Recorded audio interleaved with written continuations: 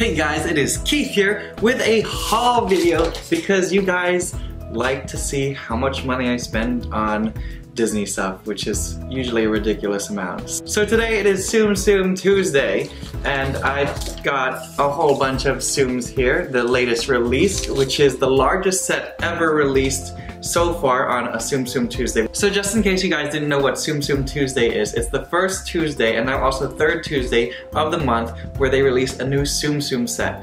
And in this case, it is Zootopia, which is Disney Animation Studios' latest film. And then later this month it's going to be Star Wars. So look forward to many more Tsum Tsums. So for those of you that don't know about Zootopia, which is coming out on March 4th, we have Judy Hopps here. Judy Hopps is voiced by Ginnifer Goodwin, who you may know as Snow White / Mary Margaret from the ABC show Once Upon a Time. Judy is the first bunny cop of Zootopia. Her partner, Nick Wilde, voiced by Jason Bateman, is the con artist Fox.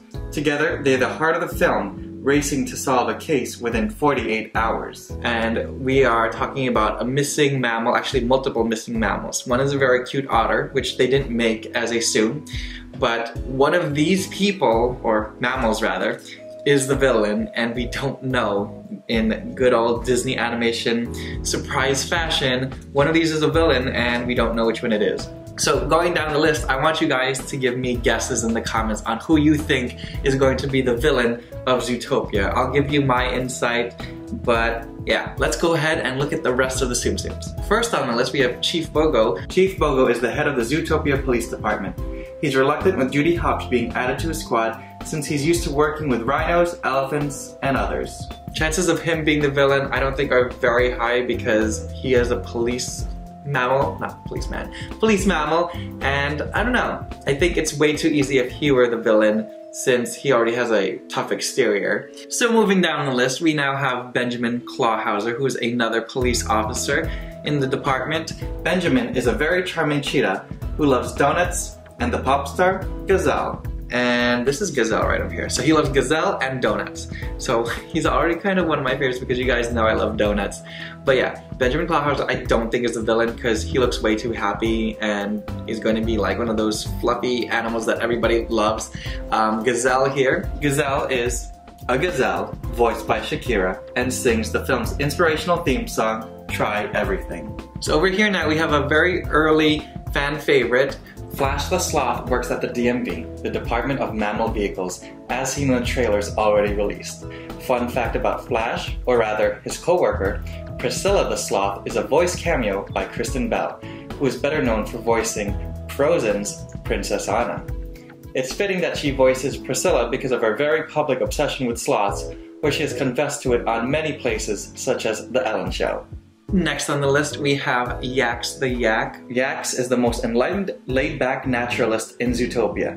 It's a pretty fair guess that he's not the villain in the film. I'm gonna attack this guy at the same time. Yes, this guy. These are the two that come as a double in the set where it's the same character. So this is Finnick, and this is Finnick in an elephant costume. He is a Finnick fox that's also Nick Wilde's partner in crime in all of the cons. Don't know much about him, but I don't think he's the villain. Let me know though.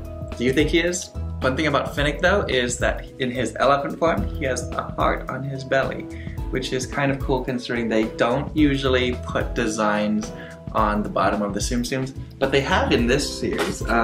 Like here we have Nick Wilde. Going back to Nick, he has a tie on, so that's pretty cool. Okay, so we have 4 left, and we have Mr. Big here. Mr. Big is an Arctic shrew who is the most feared crime boss in Tundra Town.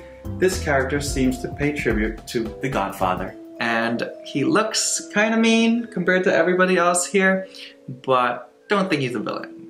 That's way too easy. And then over here we have Jerry Jumbo Jr. Jerry Jumbo Jr., the elephant, is the easily annoyed owner of the ice cream parlor. Kind of an insignificant character, I think, compared to everybody else. I'm surprised they don't have the otter as a Tsum Tsum, because you guys know I love otters. But here we go. Jerry Jumbo Jr., not a villain. It's kind of safe to say, 99% sure in that. 99.99% sure. Which leaves me down to these two. Mayor Lionheart is the noble leader of Zootopia who coined the city's mantra that Judy Hopps lives by, in Zootopia, anyone can be anything. possibly the villain.